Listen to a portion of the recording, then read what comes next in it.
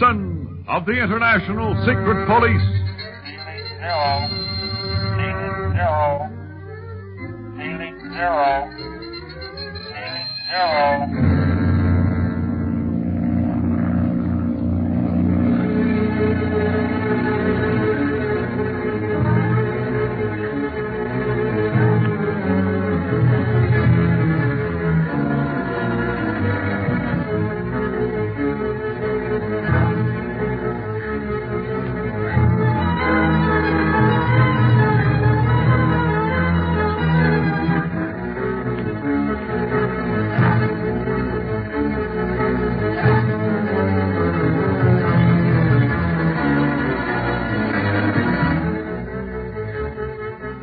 Marcia Winfield, rescued from a hut at Lake Tangrenor by Speed and Clint, has recovered from the effects of the vapors of sleep. She tells the boys all she can remember concerning her kidnapping and imprisonment at the lake, while Splinters, the renegade aviator, tells of the Octopus slave traffic and of his base of operations at the foot of the Himalayas. Now, Speed, Clint, and Barney have the positive proof they needed to arrest the Octopus. But they must first make sure that he cannot send for his fleet of fighting planes stationed at Black Pass. We find them fast approaching Nagchuka with Marcia, her brother Larry, who is still unconscious, and Chief Tipo. Well, nobody's tried to stop us yet and take Miss Marcia and her brother away from us, Clint. Yeah, we've moved too fast for the Octopus this time, Speed. When he discovered that we had Marcia with us yet, he lost his head completely. Why, almost gave himself away in his anxiety to see her and perhaps silence her forever. Even the very mention of that criminal frightens me. Don't blame you a bit, Marcia, but you needn't worry. He can't touch her now, not with us around. Is the second car still following us, Mr. Barlow? Yes, Chief Tipo. The Tibetans that see us pass stop and stare. I imagine they haven't seen two automobiles at a time go along this road. Especially now with such important people in them.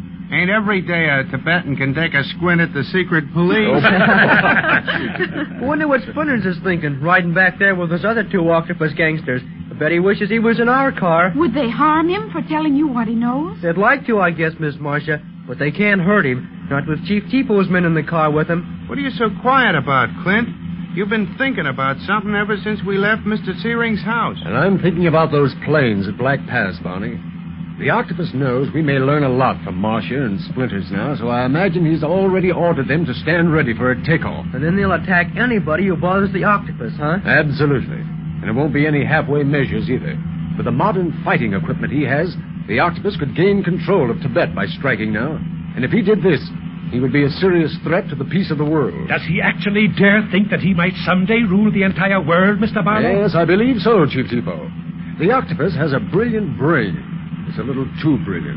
From what he has done in the past, I think he's crossed the borderline between sanity and insanity. You mean he's cracked? I'm sure of it. That'd explain a lot of things.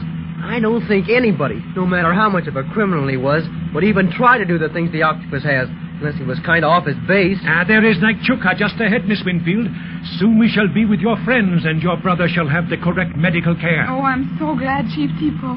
Poor Larry. He's all right, Miss Marcia. Barney and I have got him propped up between us. He's plenty comfortable. Can you send some of your men to Black Pass right away, Chief Tipo? I'll feel a lot happier when I know them Octopus flyers are grounded by red tape. I shall send my men there as soon as I reach my office, Mr. Dunlap.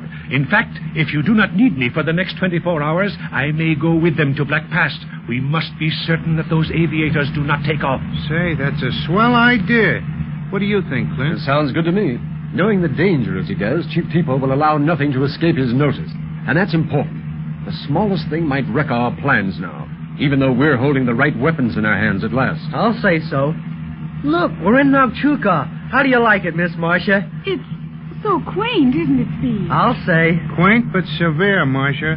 Nobody can pass through Nagchuka without being questioned as to who they are and what their business is in Lhasa or any place else in Tibet. Of course they're more careful of who goes into Lhasa because it's their holy city. Dawa was telling me all about it. Dawa is very interesting, isn't he? Yeah.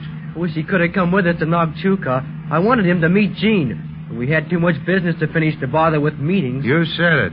All I'm interested in meeting now is the Octopus. Well, say, isn't that the hotel where Dr. Kingsley and the others are staying, Chief Depot? Yes, Mr. Barlow. I shall leave you all there and then continue to my office.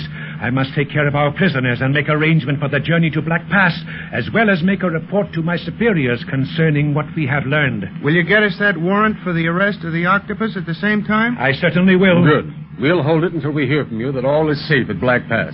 And then we'll go after our enemy at the pass of the Iron Dagger. Life is just one pass after another in Tibet. And people making passes at you, Barney. This ain't no time to make jokes, kid.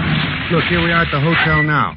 Instead of joking, help us with Larry Winfield. Sure I will. Are you going to your office now, Chief Depot? Yes, I shall come back here as soon as possible for last-minute orders, Mr. Barlow. Good. And now, Marcia, in a few minutes you'll be safe with Dr. Kingsley and Jean again. After all this time, safe at last.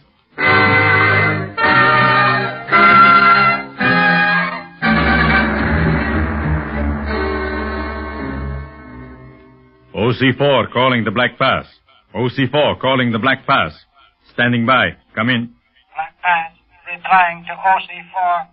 Black Pass, standing by for two-way conversation. Is this Chen?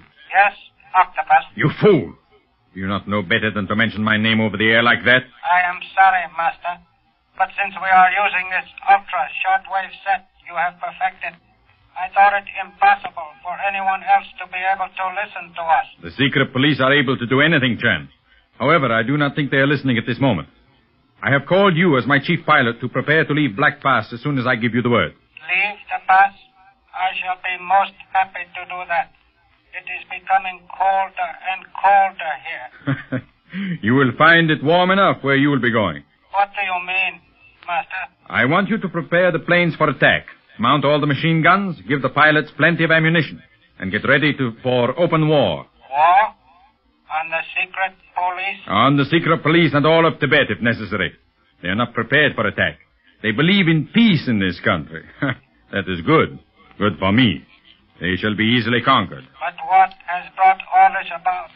I knew that you would summon us to you, but I did not know we would attack Tibet. I did not know that either, at least that the attack would come at this time. But it is necessary. Clint Barlow rescued the Winfields from Lake Tengrenor and took Splinters and the other two guards prisoners. By my honored ancestors, then we are lost. The prisoners will tell of everything concerning your activities. We are not lost because of you and the others at Black Pass, Chan. But now you understand why you must get the men and the planes ready for action. I do, Master. I go. Give me 24 hours, and we shall be ready for any deeds that you wish. Good. I knew I could depend on you, Chan. The foolish secret police think that they have beaten me because they have a few witnesses. But they forget my army of planes. It will be a pleasure to reawaken their memories with machine gun bullets. But meantime, I have another little surprise for them.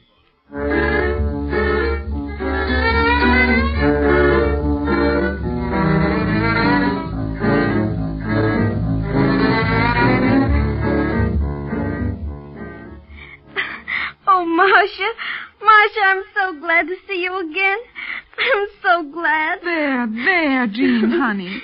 Don't cry. Oh, I can't understand girls. They cry when they're unhappy, and then they cry when they ought to be happy, too.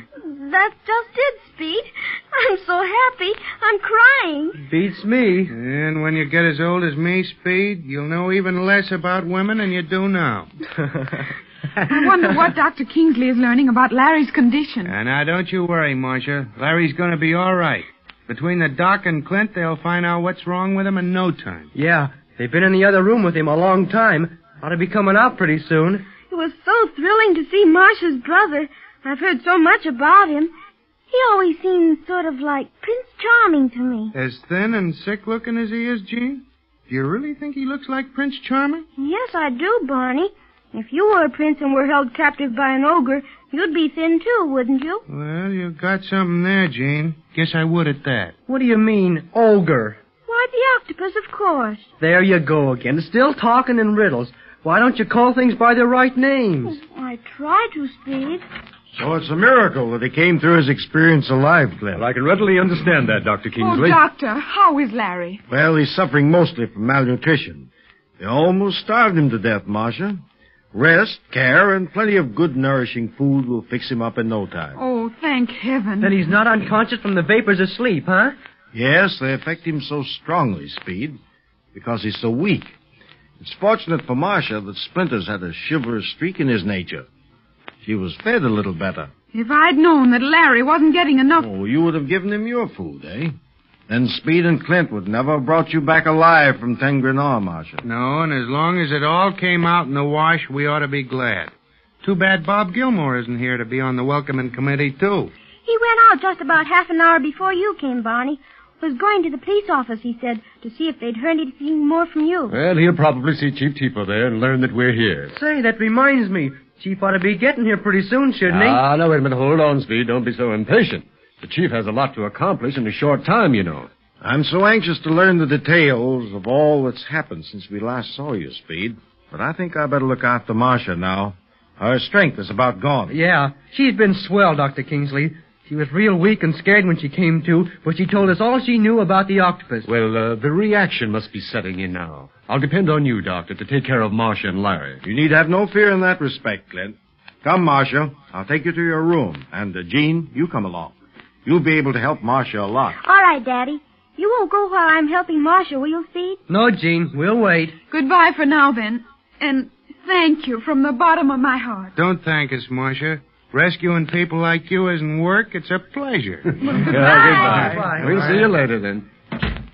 Well, that's that, Clint. It's a big relief to have Miss Marcia and Larry safe, isn't it? Yes, Speed.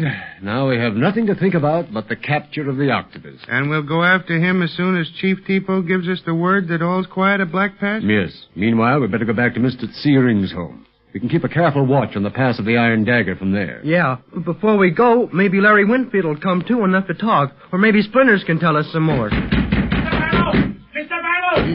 Suffering wang-doodles. Who's trying to break down the door? I'll see who it is. Chief Tipo. Mr. Barlow! Splinter and the two other guards. What about Splinters? A band of men rushed us just as we were about to go into my office, and Splinters and the others were shot. Shot? You mean... He means that Splinters will never talk again.